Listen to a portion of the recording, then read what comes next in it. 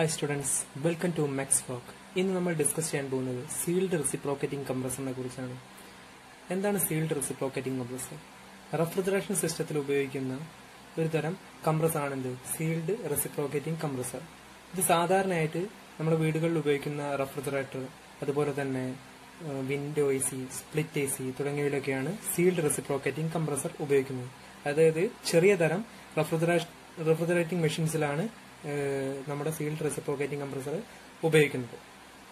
Okay, അപ്പൊ ഇന്ന് sealed reciprocating കംപ്രസറിന്റെ ചെറിയൊരു വർക്കിംഗ് ആണ് ഞാൻ പറയാൻ ഉദ്ദേശിക്കുന്നത്. അപ്പോൾ പ്രധാനപ്പെട്ട ഭാഗങ്ങൾ നോക്കാം. സീൽഡ് റെസിപ്രോക്കേറ്റിംഗ് കംപ്രസറിന് ഭാഗങ്ങൾ മെയിനായിട്ട് രണ്ട് ഭാഗങ്ങളാണ്. ഒന്ന് ഇലക്ട്രിക്കൽ പാർട്സും അതുപോലെ തന്നെ മെക്കാനിക്കൽ പാർട്സും. ഇലക്ട്രിക്കൽ പാർട്സ് എന്ന് പറയുന്നത് ഇതിൽ രണ്ട് സ്റ്റേറ്റർ ഉണ്ട്, അതുപോലെ തന്നെ ഒരു റോട്ടർ ഉണ്ട്. മോട്ടറിന്റെ രണ്ട് ഭാഗങ്ങളാണ്. ഇലക്ട്രിക്കൽ പാർട്സ് ആയ മോട്ടറിന്റെ രണ്ട് പാർട്സ് ആണ് ഇത് സ്റ്റേറ്ററും, ഇത് രണ്ടും സ്റ്റേറ്ററാണ്, അതുപോലെ തന്നെ റോട്ടർ. ഈ സ്റ്റേറ്ററിൽ രണ്ട് വൈൻഡിങ്ങുകളാണുള്ളത്. അത് ഒന്ന് സ്റ്റാർട്ടിംഗ് വൈൻഡിങ്ങും അതുപോലെ തന്നെ ഒരു റണ്ണിംഗ് വൈൻഡിങ്ങും. പിന്നെ ഈ സ്റ്റാർട്ടിംഗ് വൈൻഡിങ്ങും റണ്ണിംഗ് വൈൻഡിങ്ങും കൂടി ചേർന്നതാണ് ഇത് കോമൺ എന്ന ഒരു ടെർമിനൽ ഉണ്ട്. അതുപോലെ തന്നെ ഒരു സ്റ്റാർട്ടിംഗ് ടെർമിനലും അതുപോലെ തന്നെ റണ്ണിംഗ് ടെർമിനലും. അങ്ങനെ മൂന്ന് ടെർമിനൽസ് ആണ് ഇതിൽ നിന്ന് പോകുന്നത്, മോട്ടറിൽ നിന്ന് പുറത്തേക്ക് പോകുന്നത്. ഇതിലേക്ക് നമ്മൾ റിലേ വെച്ചിട്ടുണ്ടാവും. റിലേയിലേക്ക് നമ്മൾ വൈദ്യുതി കൊടുക്കുന്ന സമയത്ത് മോട്ടർ വർക്ക് ചെയ്യുക. ഓക്കെ, അങ്ങനെ ഈ മോട്ടർ റൊട്ടേറ്റ് ചെയ്യുന്ന സമയത്ത് ഈ ഷാഫ്റ്റ് നേരെ നമ്മുടെ കംപ്രസറിന്റെ ഭാഗത്തേക്കാണ് കൊടുത്തിട്ടുള്ളത്. ഇതാണ് ഈ കംപ്രസറിന്റെ ഈ ഒരു ഭാഗമാണ് എന്ത് മെക്കാനിക്കൽ പാർട്സ് എന്ന് ഉദ്ദേശിക്കുന്നത്. അതായത് ഇതിൽ ഈ കംപ്രസറിന്റെ എന്തൊക്കെ പാർട്സ് ഉണ്ടാവുക?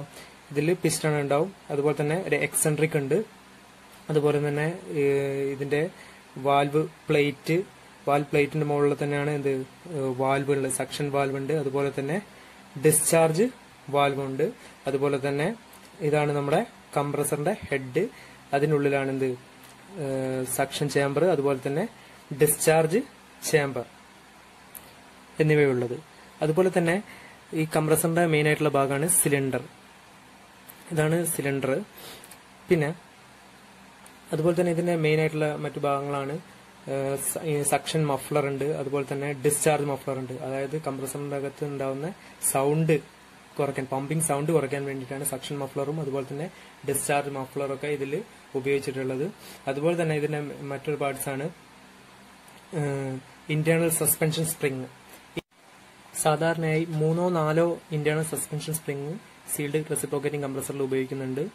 ഇത് കംപ്രസർ വർക്ക് ചെയ്യുന്ന സമയത്തുണ്ടാകുന്ന ജെർക്കിംഗ് ഒഴിവാക്കാനാണ് ഇന്റേണൽ സസ്പെൻഷൻ സ്പ്രിംഗ് ഇതിൽ ഉപയോഗിച്ചിരിക്കുന്നത്. അതുപോലെ തന്നെ ഈ കംപ്രസറും മോട്ടറും ഡോം എന്ന ഇരുമ്പ് ആവരണത്തിനകത്താണ് ഘടിപ്പിച്ചിട്ടുള്ളത്. അതുകൊണ്ട് തന്നെ ഇതിലേക്ക് ഈ കംപ്രസറിന്റെ അകത്തേക്ക് പൊടിപടലങ്ങളോ മറ്റൊന്നും ഇതിനകത്തേക്ക് വരുന്നില്ല. ഈ ഡോം എന്ന് പറഞ്ഞാൽ രണ്ട് പാർട്സ് ആയിട്ടാണ് ഉണ്ടാവുക, രണ്ട് ഭാഗമായിട്ടാണ് ഉണ്ടാവുക. അപ്പോൾ അത് വെൽഡ് ചെയ്തിട്ട് ചേർത്തതാണ് ഇത്. പിന്നെ ഈ ഡോമിന്റെ പുറത്തേക്ക് 3 ലൈൻസ് പോകുന്നുണ്ട്. ഒന്ന് ചാർജിങ് ലൈൻ, അതായത് റെഫ്രിജറന്റ് ഒക്കെ ചാർജ് ചെയ്യാനുള്ള ലൈനാണ് ഇത്. റെഫ്രിജറന്റ് ചാർജ് ചെയ്ത് കഴിഞ്ഞാൽ ഇത് പിഞ്ച് ചെയ്ത് വെക്കുകയാണ് ചെയ്യുക. അതുപോലെ തന്നെ മറ്റൊരു ലൈൻസ് ആണ് സക്ഷൻ ലൈനും അതുപോലെ തന്നെ ഡിസ്ചാർജ് ലൈനും. അതുപോലെ തന്നെ കംപ്രസർ എല്ലായ്പ്പോഴും ഓയിലിൽ മുങ്ങിയിട്ടാണ് ഉണ്ടായിരിക്കുക. അതായത് ഈ ഓയിൽ എന്തിനാണെന്ന് വെച്ചാൽ ലൂബ്രിക്കേഷന് വേണ്ടിയിട്ടാണ്. ഇവിടെ മൂവിംഗ് പാർട്സ് ഒക്കെ ഉണ്ട്, അപ്പോൾ അതിനൊക്കെ ലൂബ്രിക്കേറ്റ് ചെയ്യാൻ വേണ്ടിയിട്ടാണ് നമ്മൾ ഈ ഓയിൽ ഉപയോഗിക്കുന്നത്. ഇനി നമുക്ക് സീൽഡ് റെസിപ്രോക്കേറ്റിംഗ് കംപ്രസറിന്റെ വർക്കിംഗ് നോക്കാം. നമ്മൾ ഈ ടെർമിനൽസിലേക്ക് റിലേ വഴി നമ്മൾ വൈദ്യുതി ഈ സ്റ്റേറ്ററിലേക്ക് നമ്മൾ കൊടുക്കുന്ന സമയത്ത് ഈ സ്റ്റേറ്ററിൽ വൈദ്യുതി എത്തിയതിന് ഫലമായിട്ട് റോട്ടർ റൊട്ടേറ്റ് ചെയ്യുകയും ഈ റോട്ടറിന്റെ ഷാഫ്റ്റിന്റെ മുകളിൽ നമ്മളൊരു എക്സെൻട്രിക് ഇവിടെ കൊടുത്തിട്ടുണ്ട്. ഈ എക്സെൻട്രിക് എന്താവും? ഇവിടെ റോട്ടറി മോഷൻ എന്തായി മാറും? എക്സെൻട്രിക് മുഖേന അത് റെസിപ്രോക്കേറ്റിംഗ് മോഷനായിട്ട് നേരെ അത് പിസ്റ്റണിലേക്ക് വരികയാണ് ചെയ്യുന്നത്. അങ്ങനെ ഈ പിസ്റ്റൺ എന്ത് ചെയ്യും? റെസിപ്രോക്കേറ്റ് ചെയ്ത് അത് ഇവിടെ ഈ സിലിണ്ടറിനകത്ത് ഇങ്ങനെ ചലിച്ചുകൊണ്ടിരിക്കും. അതായത് ഈ പിസ്റ്റൺ സിലിണ്ടറിന്റെ ഏറ്റവും ടോപ്പിൽ എത്തുന്ന ഭാഗത്തിനെ TDC എന്ന് പറയും. അതുപോലെ തന്നെ പിസ്റ്റൺ ഏറ്റവും താഴെ എത്തുന്ന ഭാഗത്ത്, സിലിണ്ടറിന്റെ ഏറ്റവും താഴെ ഭാഗത്ത് എത്തുന്നതിനെ ആ സ്ഥലത്തിന് എന്ത് പറയും? BDC എന്നും പറയും. ഓക്കെ, അപ്പം ഈ പിസ്റ്റൺ TDCയിൽ നിന്ന് BDCയിലേക്ക് ചലിക്കുന്ന അത്രയും ആ ഒരു മൂവ്മെന്റിന് എന്ത് പറയും? നമ്മൾ സ്ട്രോക്ക് എന്നാണ് പറയാം. ഓക്കെ, അപ്പൊ പിസ്റ്റൺ മുകളിൽ നിന്ന് അല്ലെങ്കിൽ TDCയിൽ നിന്ന് BDCയിലേക്ക് വരുന്ന സ്ട്രോക്കിനെ ഡൗൺവേർഡ് സ്ട്രോക്ക് എന്നും പിസ്റ്റൺ താഴെ നിന്ന് BDCയിൽ നിന്ന് TDCയിലേക്ക് പോകുന്നതിനെ അപ്വേർഡ് സ്ട്രോക്ക് എന്നും പറയും. അപ്പോൾ നമുക്ക് ഇതിന്റെ വർക്കിംഗ് തുടങ്ങുന്ന സമയത്ത്, അതായത് പിസ്റ്റൺ TDCയിൽ നിന്ന് BDCയിലേക്ക് മൂവ് ചെയ്യുന്ന സമയത്ത് സക്ഷൻ വാൽവ് തുറക്കുകയും ഡിസ്ചാർജ് വാൽവ് അടയുകയും ചെയ്യും. ഈ സമയത്ത് സക്ഷൻ ഇവാപറേറ്ററിൽ നിന്ന് വരുന്ന low pressure low temperature vapour refrigerant suction line വഴി ഡോമിലെത്തും. ഡോമിലെത്തിയിട്ട് ഇവിടെയുള്ള മോട്ടറിന്റെ വൈൻഡിങ്ങിനെയൊക്കെ എന്ത് ചെയ്യും, ഈ വേപ്പർ റെഫ്രിജറന്റ് കൂൾ ചെയ്ത് ഈ ഡോമിന്റെ അകത്ത് വന്ന് നിറയും. ആ സമയത്ത് ഈ ഇന്റേണൽ സക്ഷൻ ലൈൻ വഴി എന്ത് ചെയ്യും, നമ്മുടെ പിസ്റ്റൺ TDCന്ന് BDCയിലേക്ക് മൂവ് ചെയ്യുന്ന സമയത്ത് എന്താവും, ഇന്റേണൽ സക്ഷൻ ലൈൻ വഴി റെഫ്രിജറന്റ് ഡോമിൽ നിന്ന് എന്ത് ചെയ്യും, ഈ ലൈൻ വഴി എന്ത് ചെയ്യും, വലിച്ചെടുത്ത് നേരെ സക്ഷൻ ചേമ്പറിലെത്തി സക്ഷൻ ചേമ്പറിലൂടെ വന്ന് നേരെ എവിടേക്ക് എത്തും, ഈ സക്ഷൻ പോർട്ട് വഴി നേരെ സിലിണ്ടറിനകത്തേക്ക് കടക്കും. അങ്ങനെ ഈ സിലിണ്ടറിനകത്ത് low pressure low temperature vapour refrigerant ഇതിൽ നിറയും. അങ്ങനെ രണ്ടാമത്തെ സ്ട്രോക്ക് അപ്വേർഡ് സ്ട്രോക്കിൽ പിസ്റ്റൺ BDCയിൽ നിന്ന് TDCയിലേക്ക് മൂവ് ചെയ്യും. ഈ സമയത്ത് ഇവിടെ മുന്നേ നിറച്ച ആ വേപ്പർ റെഫ്രിജറന്റ് എന്താവും, കംപ്രസ് ചെയ്യപ്പെടും. അതായത് അതിന്റെ പ്രഷറും ടെമ്പറേച്ചറും എന്താവും അവിടെ കൂടി എന്താവും.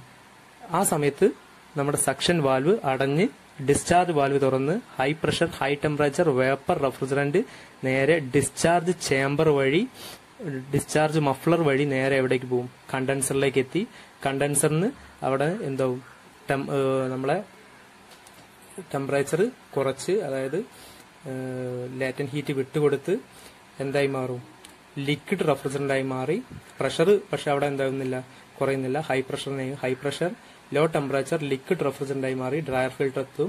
ഡ്രയർ ഫിൽട്ടർ വെച്ചിട്ട് എന്താവും, പൊടിപടലങ്ങളൊക്കെ അരിച്ചെടുത്ത് നേരെ കാപ്പിലറി ട്യൂബ് വഴി എന്താവും പ്രഷർ കുറച്ച് നേരെ എവിടേക്ക് എത്തും, ഇവാപറേറ്ററിലെത്തും. ഇവാപറേറ്ററിൽ നിന്ന് വീണ്ടും എന്താവും, ഈ ലിക്വിഡ് റെഫ്രിജറന്റ് എവിടെയാണ് തണുപ്പിക്കേണ്ട സ്പേസ് അവിടെ ആയിരിക്കും നമ്മൾ ഇവാപറേറ്റർ വെച്ചിട്ടുണ്ടാവുക. അവിടെ നിന്ന് ആ സ്പേസിൽ നിന്ന് താപത്തിനെ സ്വീകരിച്ച് നമ്മുടെ ലിക്വിഡ് റെഫ്രിജറന്റ് എന്തായി മാറും, low pressure low temperature vapour റെഫ്രിജറന്റായി മാറി വീണ്ടും സക്ഷൻ ലൈൻ വഴി എവിടെ എത്തും, നമ്മുടെ കംപ്രസറിന്റെ ഡോമിന്റെ അകത്ത് എത്തുകയാണ് ചെയ്യുക. ഇതാണ് നമ്മുടെ കംപ്രസറിന്റെ വർക്കിംഗ്. അപ്പോൾ എല്ലാവർക്കും മനസ്സിലായെന്ന് കരുതുന്നു. Okay, thank you.